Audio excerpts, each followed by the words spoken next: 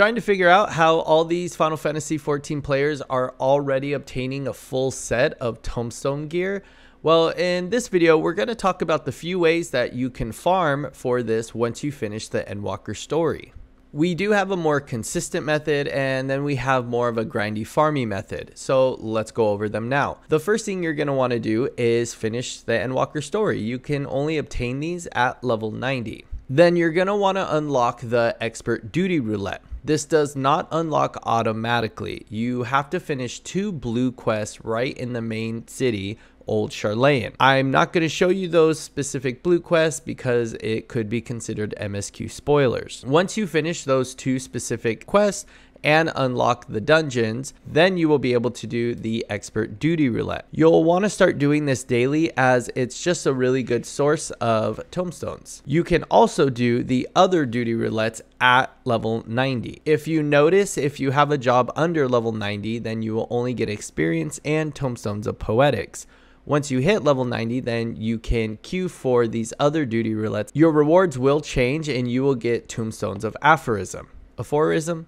Aphorism. You guys can correct me down in the comment section. This is going to be a really consistent and easy way to start getting enough tomestones in order to get a full set of gear for your main job. It's also recommended to do this way if you're not really focused on leveling up other battle classes. One of the main ways we level up battle classes as of now is doing the duty roulette, but I will have another guide coming out how to level your battle jobs from 80 to 90. This is just a consistent method, so if you don't have much time, you can just do 1 or 2 duty roulettes and obtain tomestones this way. The other method is something that you can do and farm whenever the event comes up, and that is hunt trains. If you're not familiar with hunt trains, you're basically just going from area to area and killing A rank or higher bosses. You can't do this on your own. You do have to do it with a party. Each server or data center usually has a Discord associated with it, so I would recommend starting a Discord for this. Once you get into the Discord, it's going to look something like this. You'll notice that people will be posting when hunt trains start.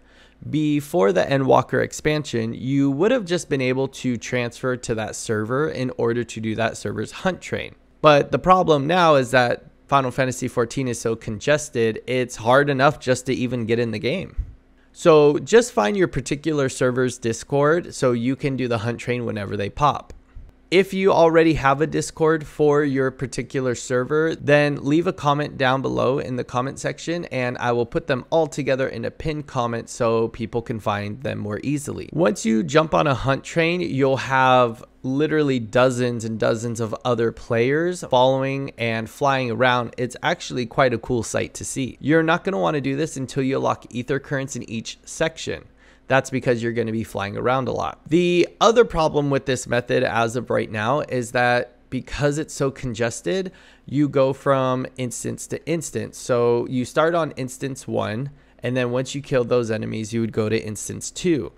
But because of the congestion, sometimes you can't get into instance 2. So you just have to keep clicking until you're able to get in. Most of the time, the hunt train will wait for you or will wait until the majority of the people are there. So usually they don't pool right away. But this can be one of the drawbacks. The great thing though is that the rewards are awesome. You get 40 sack of nuts, 30 tomestones of poetics, and 20 tomestones of aphorism. You must be in a party in order to attain the highest of these rewards. Most of the time you can just ask for a party invite or looking for a group. The 40 sack of nuts is a really great reward because it gives you very specific mounts and other cool items that you can only get with that particular currency. You can also get tomestones of poetics, so you can start purchasing alt job gear, and the 20 tomestones of aphorism. It goes by so quick. It's just one of the best ways to farm for these tomestones. Hopefully we have demystified a little bit how all these more veteran and in the know players are getting these vendor gears so quickly. If you have any questions, then you can leave a comment down below, and most people would be happy to help you. If you got any value out of this video, then don't forget to limit break 3 that subscribe button down below and hit that notification bell for all my future Endwalker videos. I want to give a huge thank you to my Patreon supporters.